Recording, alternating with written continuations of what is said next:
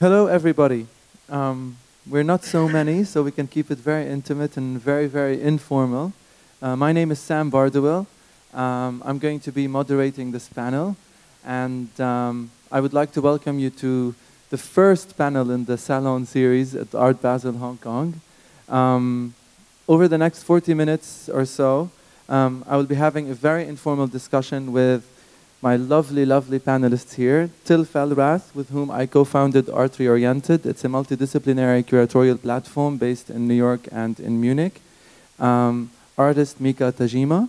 Of course, many of you, I think all of you here know Mika, and who currently lives in New York. And gallerist Umer from Grey Noise. He's the founder and director of Grey Noise Gallery that is based in Dubai. So this session's panel is entitled Parallel Histories in Abstraction, a very loaded title that, like many things in life, none of us really chose. We were basically given this title and have spent the last few days contemplating what to make out of it and how to transform it into a coherent session. And despite how short the title is, it comprises three very, very loaded words that are layered with so many meanings and predicated with a number of contested assumptions: parallel, histories, and of course, abstraction. By way of providing a basic conceptual framework for our discussions, and before I turn to my fellow panelists here, I would like to briefly unpack some of the strands of meaning and associations that underpin these terms. And I would like to start with parallel. In geometry, a basic conceptual framework for our discussion, in geometry, parallel lines are lines that extend in the same direction. They maintain the same distance from each other. Obviously, they never meet.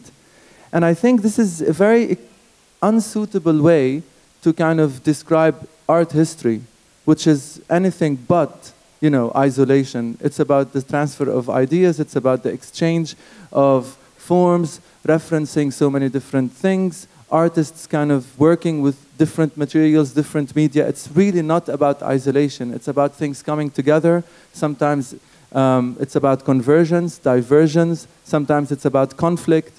So it's very interesting to maybe rethink that term parallel and think more in terms of things coming together and something else coming out of that.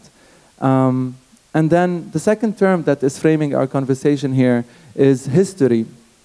And definitely I'm not going to give you a philosophical unpacking of the term of history because we will not leave in about a week or so. But I think it's important to be reminded as we embark on this conversation that history is never objective. Obviously, it equally exists in the present as much as it does in the past, for it is through the lens of our current predicament and disposition that we read and interpret that which came before us. The narrative that we espouse, or at least conjure up every time we write a book, we curate an exhibition, we make an artwork, is basically something that is very objective and something that is very personal. And maybe to quote very briefly the logic of sense from Gilles Deleuze, you know, he said something very interesting which relates to the work of Mika, which relates to a lot of things that we kind of are interested in. He said, becoming isn't a part of history. History remains, or history amounts only to the set of preconditions, however recent, that one leaves behind in order to become, that is to create something new. And I think basically this is what defines and brings us to the point of abstraction. If anything, abstraction is a process of elimination, of stripping things down to their essence in order to make, you know, way for a new visual language, a minimal form of communication. And this is probably one framework or some of the ideas that I wanted to throw at you as we kind of embark on some of the things that we're going to talk about. So the first question that I have, or the first thing that I would like us to talk about, and you will see the images rotating and we will refer to them as we speak, is to first welcome Mika. It's lovely to have you with us on this panel. We're all big fans of your work. And I wanted to ask you specifically to maybe talk to us a little bit about two particular series of work that you have actually created, and starting with with negative entropy. It's a work that some of you might know or some of you might have seen before, that has the guise of an abstract artwork, but we'll let Mika talk to us more about it. So, please. Sure. Thank you very much. Yeah, these two bodies of work that you're referring to, Negative Entropy and then the furniture series of paintings, all of the sort of painting objects that I've been dealing with have been like mediating it through a sort of process or industrial methodology. But the Negative Entropy series, which is essentially, I think of them as acoustic portraits. They're woven fabric that's stretched over acoustic paneling, which appear like painting. The process of making them is I visit old textile mills and other sort of industrial settings and do sound recordings of the machines working and the people who are working there. And those audio files are then transcribed into a spectrogram or an image of sound, which then gets rewoven by the machines that I recorded into this third level of translation into a woven fabric painting. Yes. So basically, you start with something that is very abstract, or at least non-tangible, sound, and then you translate it into an abstract image simply because the digital file looks like an abstract shape. It doesn't have a figurative form, which you then transpose or translate into the tapestries that use as sound bafflers. So you start with something abstract and you keep on removing it into further and further abstraction. But what's interesting, though, is that Mika calls the works acoustic portraits. And a portrait, conventionally speaking, is actually something that is figurative. Yeah, representational. So representational. So it's an interesting dichotomy. What you see appears to be abstract in the more kind of conventional sense, but the title that you give to the work is something that you use to denote something figurative or representational. Can you talk to us a little bit about this dichotomy or this maybe contradiction or tension? Yeah, well, I think it stems from my interest in what painting can do, or like how painting has been instrumentalized, particularly in. I didn't want to get too far back into like my research or my how all of my work is sort of informed, but essentially I've been, very involved in research on like interior corporate architecture design and how painting has been instrumentalized in our lives and in our world to function in these other kinds of ways that either control us or change the mood of a space or mask something that is occurring. So this idea of like having these woven tapestries that appear as some soothing backdrop that's abstract is actually full of content of like labor and the death of industry or the transformation from material or industrial economies into the now information economy that we live, globalization. All these things are sort of like literally woven into this like pattern that is just processed information. And just going back to like describing them, putting words to describe something that appears to be something abstract gives it intense representation, and the content is like literally woven back into the work by giving that context. So even the title, it's called the Negative Entropy series, is a term that comes from, it's actually a physics term, but it's also used in economics to describe the idea of like a system that's trying to preserve its to export its entropy, which is death. And so this idea of like portraiture also representing a kind of death, and then the image of an active time, the sound, which has now become death. So there's like these little removals of like... This multi-layering makes the work, you said something, or you kept on saying something, appears to be abstract. Because maybe one of the things that we might want to talk about is that, is there such a thing as complete abstraction, something that totally is involved in its form and not in any way trying to refer to some content or some idea or some concept? And this brings me a little bit to Till. We'll come back to you, Mika, to talk about furniture art series in a second. But this brings me to Till, and in particular to one of the artists that we had worked with in one of the exhibitions that we did in 2013, and I would like to talk a little bit about that. Paul Giragosyan. because his work appears to be abstract, but it's very much about the human figure, which is interestingly something that you are very concerned with. So here's a contemporary artist working with the guise of abstraction to comment on spaces in which we exist and how visuals kind of relate to the environments in which our bodies operate. And here's an artist that has something similar going on, although he's obviously a modernist who was born in 1925 and passed away in 1925, passed away in 1993. So Till, maybe you can talk to us a little bit about Paul Giragossian and... Yes, the image actually just passed. It is that colorful painting that we just saw that represents or shows some abstract figures or group of abstract figures. And I think to explain this work, it is very important to quickly point out that Paul Giragossian was a refugee from the Armenian genocide in Turkey, and then actually ended up living in Beirut. And I think his whole life was really trying to question or finding a little bit of a belonging or a sense of rootedness. And he has experienced the horror of a genocide. He also had a stop in Palestine, in Jerusalem, where he was actually accidentally born. But sort of experiencing two displacements, his whole life he was concerned with finding some sort of sense and seeing a lot of people dying. So some sort of sense of a common humanity or something good in human people. And I think his earlier work, when you see it, is really painting figures, but without clear faces oftentimes. So in a sense, what in the majority of his work is happening is that he is painting people, but also making a point that while they look different, they share a certain commonality. You also see this group of people that is really close together, but at the same time separate. So there is a sense of belonging, a sense of trying to find shelter in a group, but at the same time also making a point about some sort of commonality in all human beings despite all the differences. Now what I want to go on from this particular point and is that there are different ways also for artists to embark on abstraction. I think for Giragossian, and this is why we chose that example here, this is someone that uses it not only in a formalistic, but to a certain extent also in a symbolic meaning. So this quest for maybe a common language, a common humanity. There are a lot of other artists, and we included one example here, for example, from Leo Fan, one of the most prominent artists here who are living and working in Asia.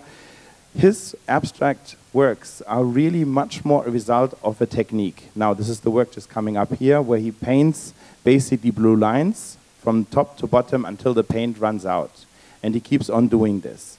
So what his work actually shows here is really an act of a result of a process rather than a conscious act to create an abstract work, or in a sense, reducing something that you know to end up showing something that is reduced or abstracted.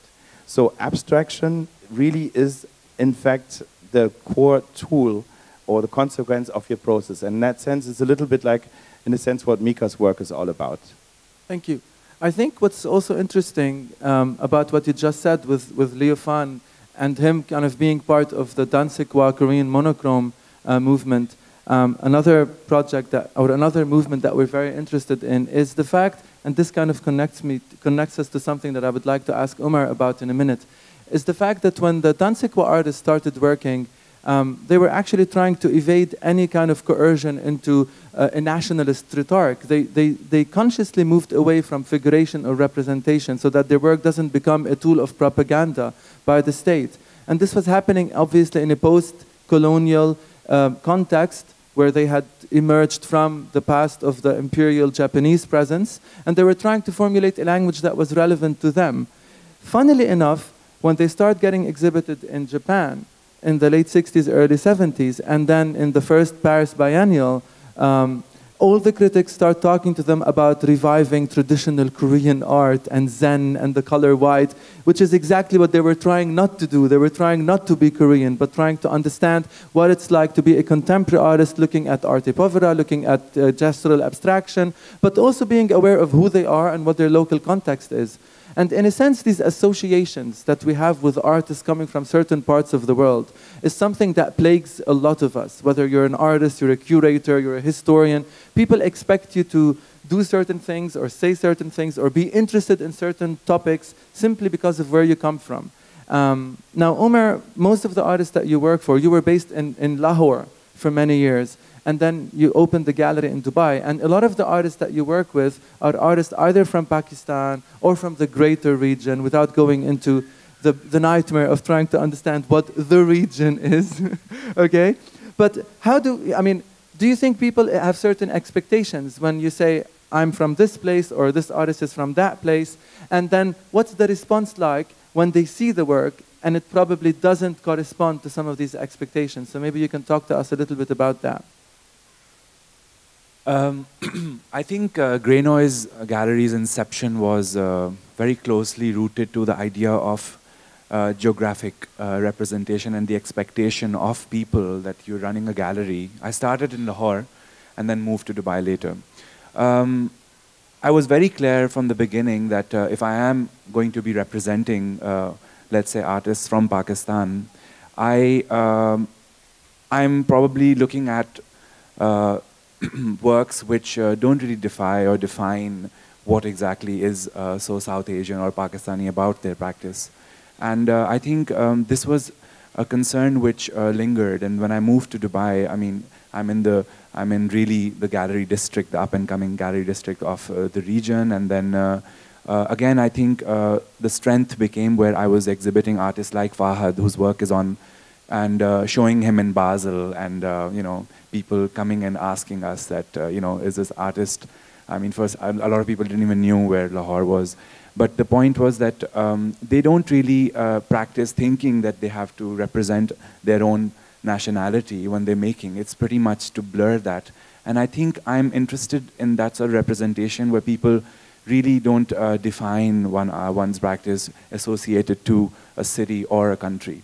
I think that became a huge question for many people. And then when I was in Dubai, a lot of art fairs which we were doing, they know that we're in Dubai, of course, and Dubai has a specific vision, as a city, and then me showing conceptual artists from Beirut in Dubai. Again, when you talk about Lebanon, we have quite a very fixed notion on what people practice there. And I'm looking at artists whose work blurs that idea. And I think Colleen she's Lebanese, again brought up and later on studying in London. Charbel, again a Lebanese, studying in Paris and coming back. And of course looking back at what their roots were and then making these notions blurred, which I think is interesting. And I think this blurring is very, very important. I mean, as you've noticed, one of the slides that we chose to include in the presentation is of traditional Islamic tiles with an arabesque design. And maybe this somehow connects, because if you come from a certain part of the world with a predominant culture, people expect you to go back and look at these traditional motifs and always incorporate them in your work, even as a contemporary artist. So while abstraction or arabesque was a particular way to negotiate a certain tenant within Islam, not only as a religion, but as a culture.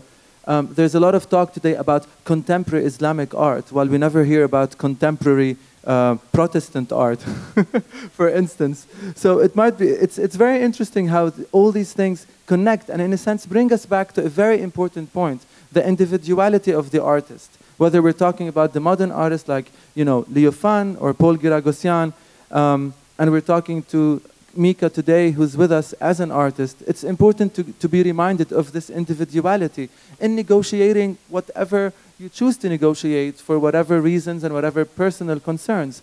So maybe you can talk to us a little bit about another work or body of work, Mika, your furniture art. Now, I've heard of furniture music with Eric Satie.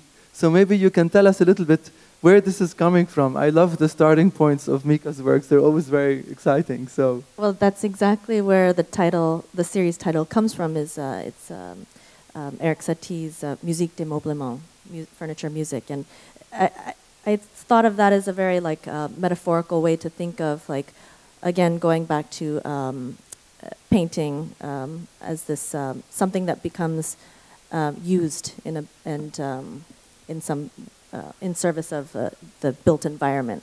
And so Eric Satie, he was a modernist composer who invented this idea of ambient music, or he called it oral decor, so the music that sunk to the background of other activities. So I thought, oh, this is a nice way to describe painting, something that would sink to the background in the built environment, be utilized for some other kind of, in service of something else, some other activity, which is what I think of a lot, what happens a lot in architecture or interior design or corporate world or whatever. The art fairs. Art fairs. But the furniture art series, so it is essentially thermoformed plexiglass or acrylic, essentially a shell, a clear shell that holds paint mist. And the painting is, the paint itself is applied in a spray type manner, sometimes with a geometric abstract diagram type patterning, and sometimes with just color. And this is sort of pointing back to the previous sort of topic that Umer and Sam, you're mentioning about, like the abstraction of geographic locations, because each of those furniture art paintings has a subtitle of a geographic location, a city associated with. So it's furniture art San Diego, furniture art London, furniture art Hong Kong. And so something that has absolutely zero representation, just color, suddenly becomes, again, extremely specific, like it describes the mood of a place, or you have some kind of association with it. Suddenly an image, like psychogeographic connotation is associated with this color. If it's just white, but you call it aspen, then you think of snow and a ski vacation and all these kinds of things, just a white wall, you know. So that's the sort of basis of this idea of naming of the furniture art series, but it kind of goes back to this topic of like what it means now, like these geographic locations which are completely flattened in a way, like here we are in Hong Kong, all coming from all over the world, and you know, maybe my painting that's pink could be called Hong Kong or New York, and it would be all the same. Well, I mean, what's really interesting here is I always find that there's a very interesting reference to something that has to do with art criticism or art history. So in the first example, the genre of portraiture with negative entropy. In this particular example, the idea of taste. You know, so if this work is in, Ahmadi in Mumbai, or if it's in Los Angeles, it would look a certain way or appeal to a certain sensibility. And that's a very interesting critique of associations with taste.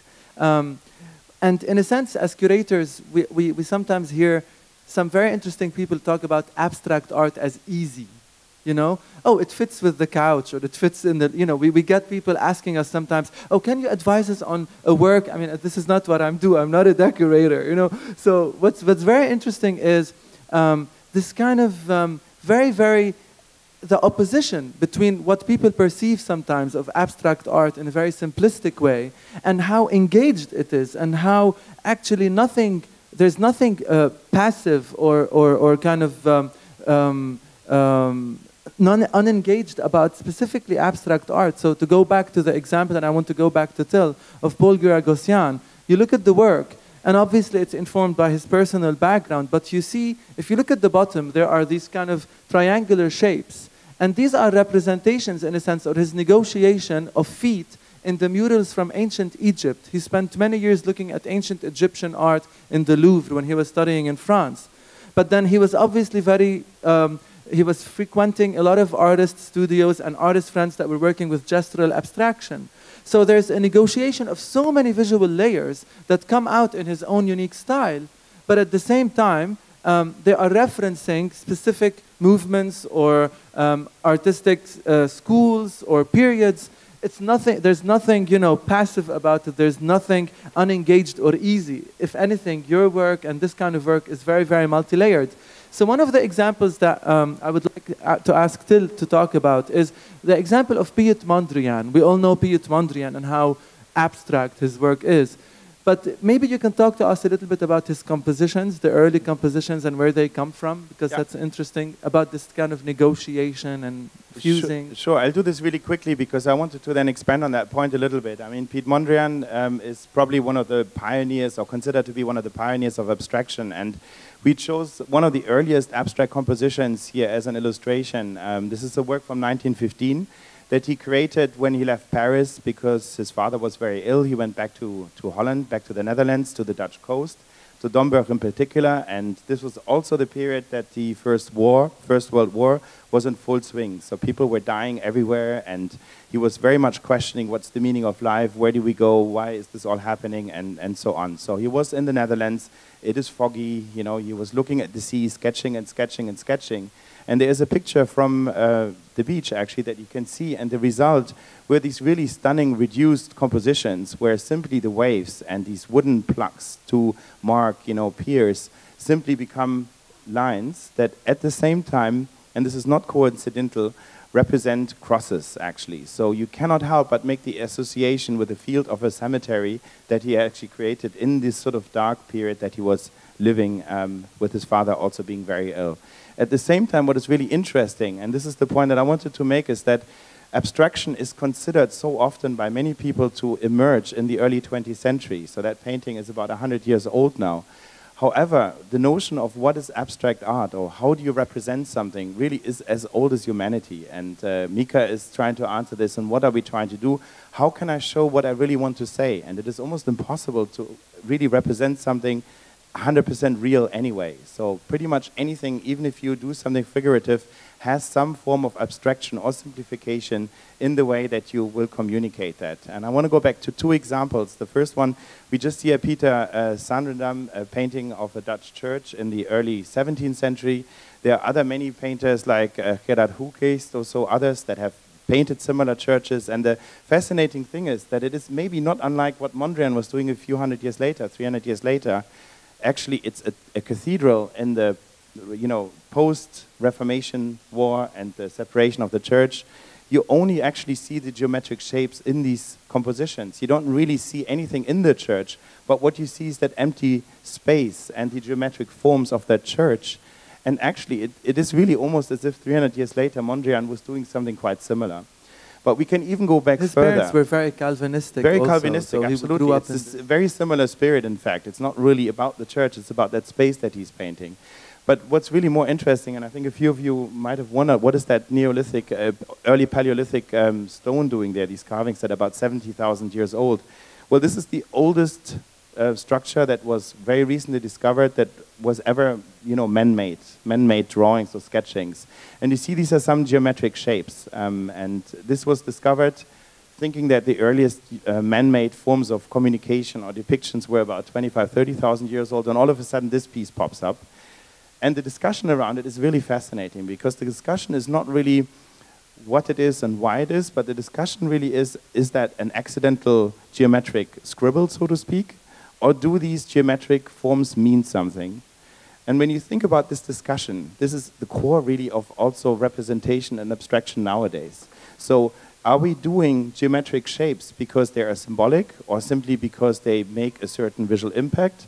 Or are we making these geometric shapes because they mean something? Or is it in essence an abstracted form of actually communicating something? And I think this example is so fascinating, because that carving is about 70,000 years old.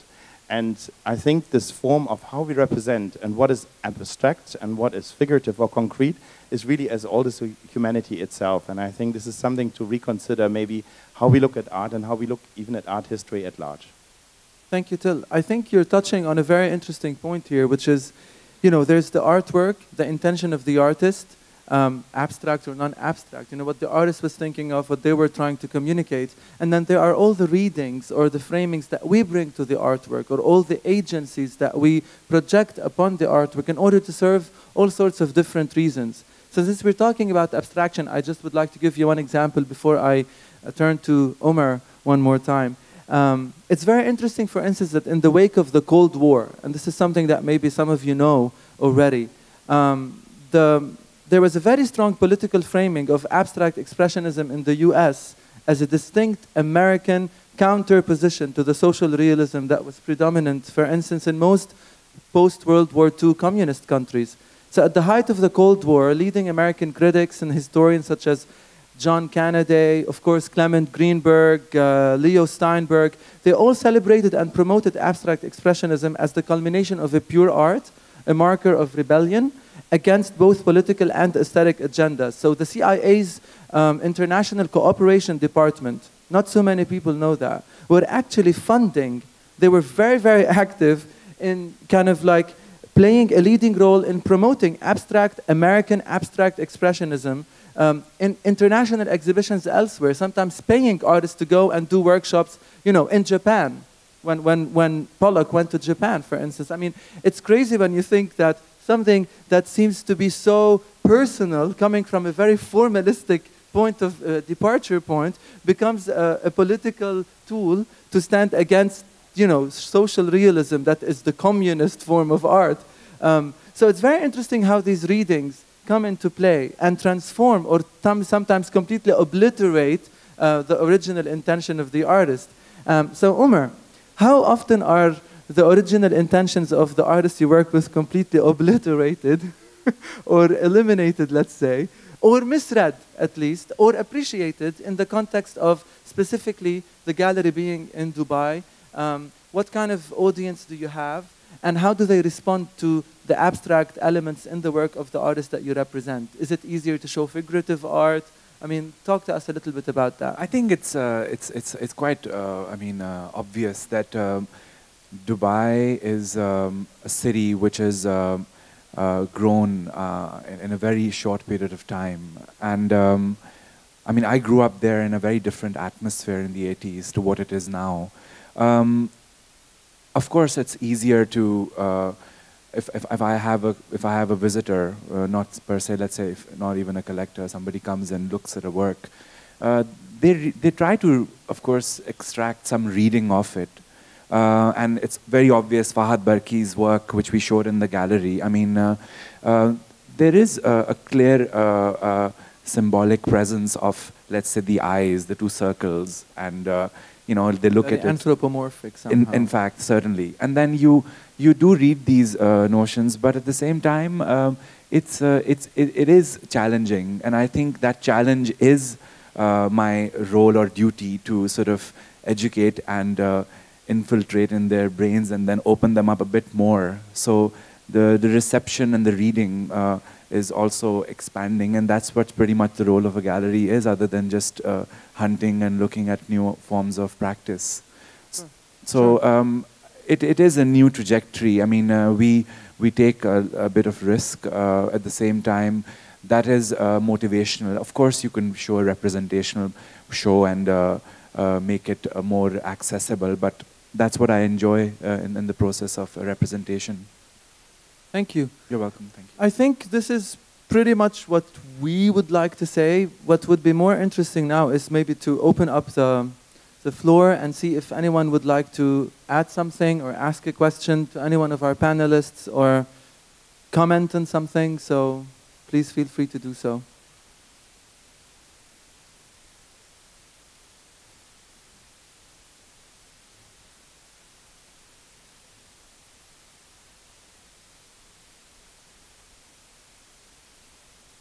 Yes, please. Kevin.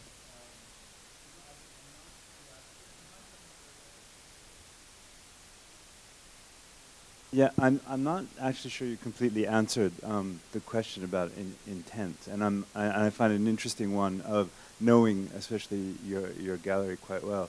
I mean, the difference between when you present an artist who, even beyond abstraction, I mean, some of the more conceptual people that you represent, like you spoke about Charbel.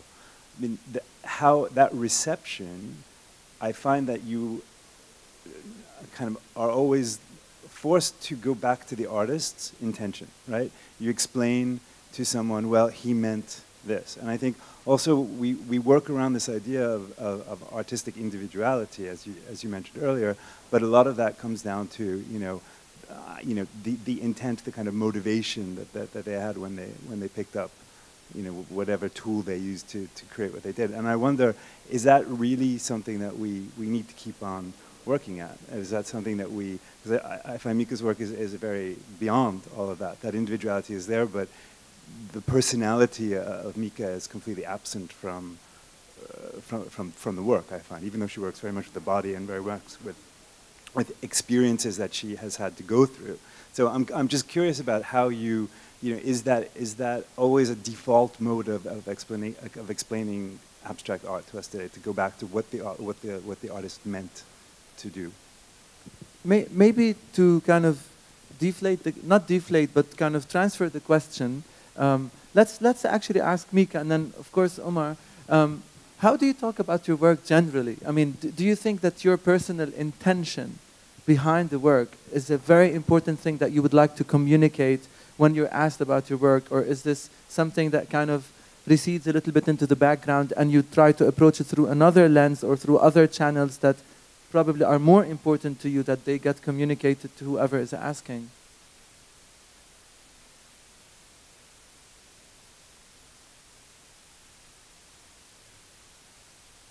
Was the question clear, or maybe? Yeah, I'm trying to think of how to approach this. Well, I guess, let me, if I'm understanding correctly, the intent, the content of the work, both the process and the conceptual sort of grounding for these things is absolutely essential, I think, in the reading of the work. I mean, for me, if without the content, it is just a piece of fabric or just some object that with no meaning, you know. So I guess I'm just wondering, actually, what you were saying, that you, I just want a clarification on when you say that that there's an absence of a personality or something. I'm just interested in what you can clarify that. Yeah, but I find that you root it in someplace else, right? You don't root it.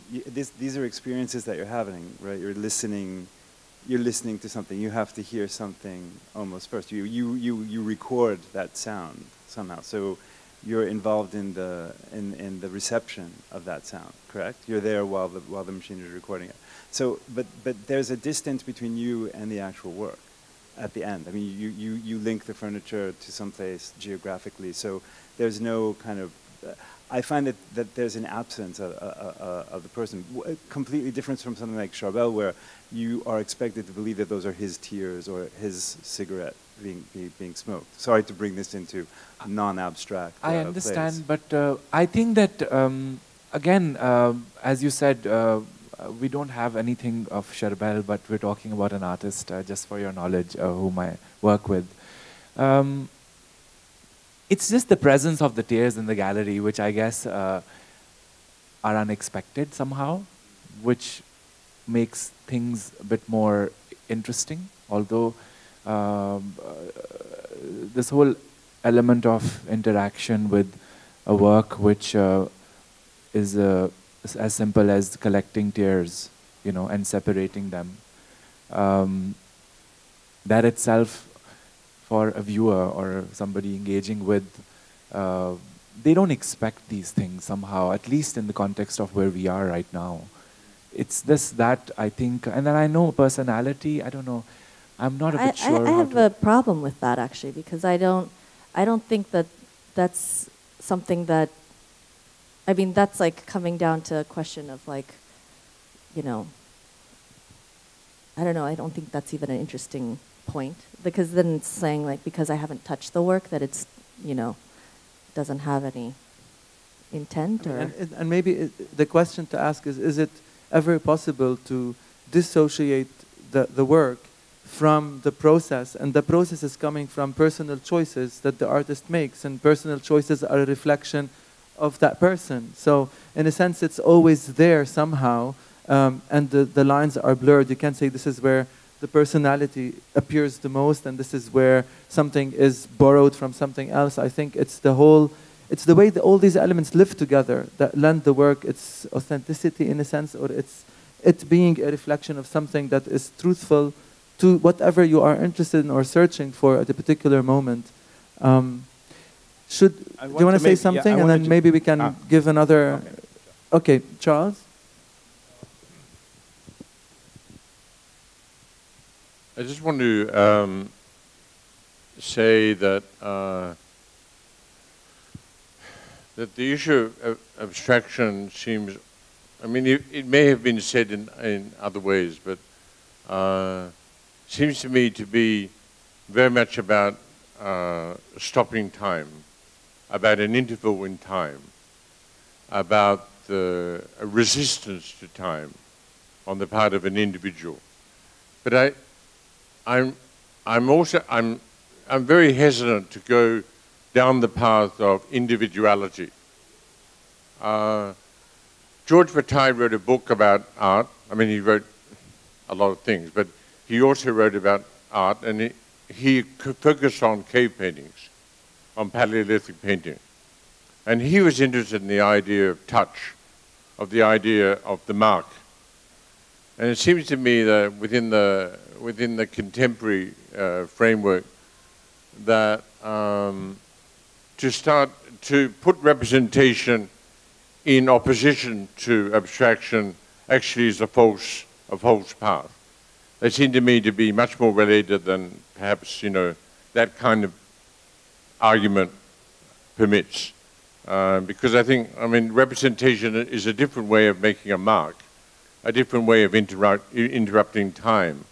So, I guess I'm still a humanist, and but there is something profoundly human about this idea of abstraction, in terms of this mark making, in terms of this checking of time, this interval in time.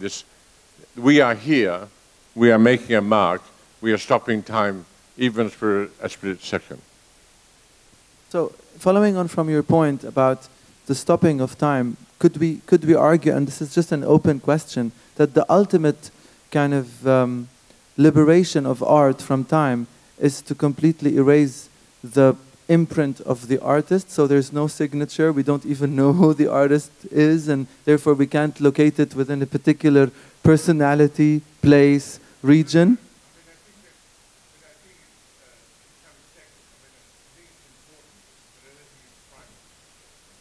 I wanted to say something about when you said representation and figuration. It made me think of something that is actually quite ironic. When you look at this group of the Tansekwa artists, these Korean modernists, I suppose you would call them, painters, when they were working or when they were showcasing their works in exhibitions in Paris pretty early on, ironically, these abstract works began taking a meaning, at least for certain critics and audiences, that they were representing some sort of Asian culture, some sort of Zenness or something, when in fact the works were really very political, in fact, in the wake of the end of the Korean occupation, the Korean War.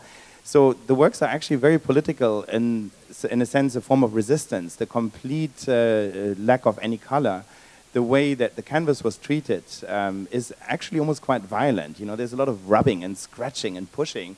So it is actually quite far from some sort of Zen garden or something like that, that it actually ended up misrepresenting, in a sense, when it is shown in different cultures and contexts. So I think the question of how even abstraction is perceived based on its place of origin and what it would mean is actually very confusing. So a painting that may look exactly the same, when I show it in one place, may mean something.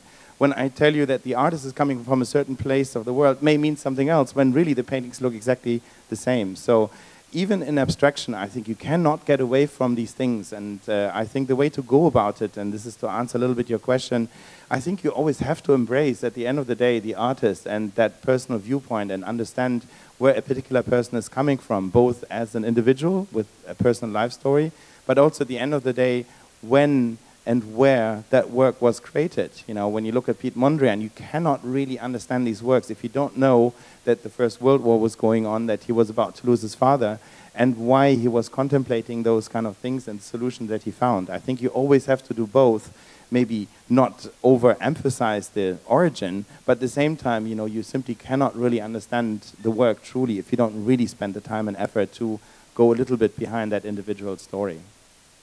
Thank you, Till. I think we have time just for one question, or if not, we will... Anybody would like to ask anything or give an observation? If not, we're going to wrap it up. Thank you so much for being here. It was a pleasure talking to you guys, and we learned a lot from listening to you. Thank you for coming, and have a good continuation. Okay.